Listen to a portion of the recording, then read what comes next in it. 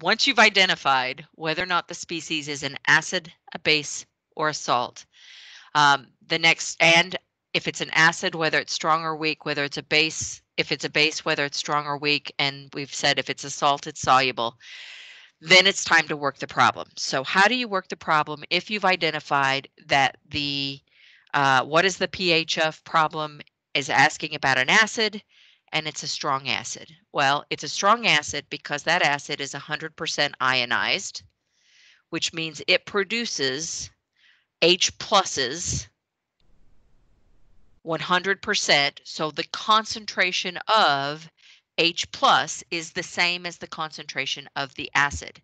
Each strong acid produces 100% H pluses when it dissolves in water. So if it's a 0.1 molarity strong acid, that means it's 0.1 molarity H plus. If it's a 0.45 molarity acid, it means it's 0.45 molarity H plus.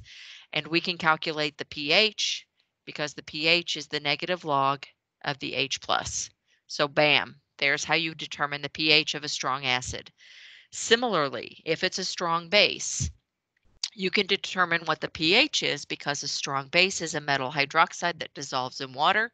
It breaks up into ions 100%. That's what makes it a strong base.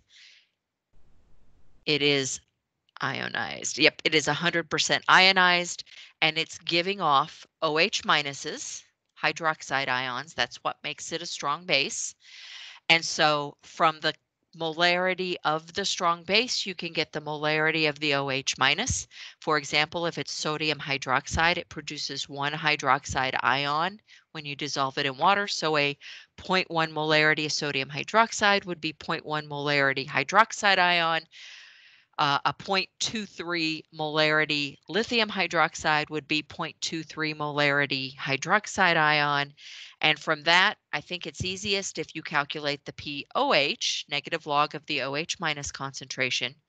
And then from the pOH, you can get the pH. So it takes 2 steps to get there once you've got the hydroxide ion concentration. If it's a strong base dissolved in water that produces 2 hydroxide ions, like calcium hydroxide, or very, very low molarities. The calcium hydroxide is considered slightly soluble in most tables. Same thing with magnesium hydroxide and barium hydroxide. Those are sort of on the edge. We'll talk about them more when we get to Module 8. But if you've got very low concentrations and your problem says this is dissolved in water, this amount of barium hydroxide is dissolved in water, if that molarity of barium hydroxide is 0.01 molarity, the hydroxide ion concentration is actually 0.02 molarity because barium hydroxide has this formula. And when it breaks apart, you get the barium ion and 2 hydroxide ions. This is a Chem 1 concept. So if this is 0.01 molarity, then this will be 0.02 molarity once it dissolves. So that's how you're going to get the hydroxide ion concentration, to get the pOH, to get the pH. So be careful with bases that that produce 2 hydroxide ions. You have to take that into account. All right. What if you have a weak acid? If you have a weak acid, it's considered weak because it's not 100% ionized. There is an equilibrium reaction, an equilibrium equation. And remember, for a weak acid, we can generalize it to that. There is an equilibrium reaction because it's not 100% ionized. You have this equilibrium reaction or equation. You have a Ka value. You have an equilibrium constant for that equilibrium reaction, which you can look up on the table.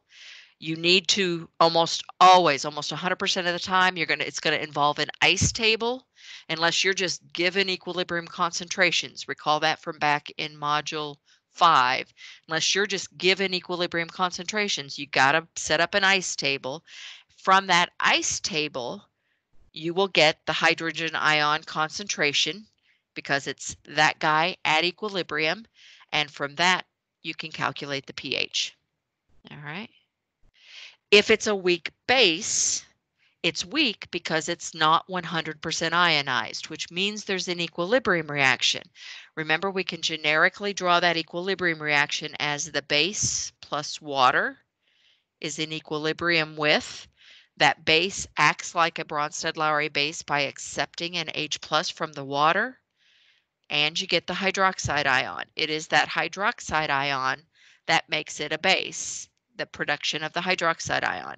Now, this is an equilibrium reaction. For that weak base, there will be an equilibrium constant for it. We call that a Kb. We have tables of those values. There will be an ice table, and from that ice table, you will get the hydroxide ion concentration. It's this OH minus at equilibrium. All right. That's an OH. It's hard to tell that. Let me fix it.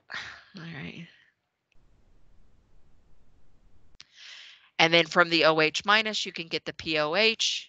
And from the POH, you can get the pH.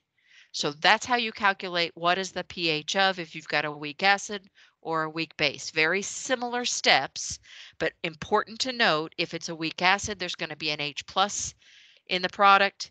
If it's a weak base, there's going to be an OH minus in the product. If it's a weak acid, you'll have a Ka value. If it's a weak base, you'll have a Kb value. If it's a weak acid, that equilibrium X, typically it's X, will be the H plus. If it's a weak base, that equilibrium X will be OH minus. Right. Let's next.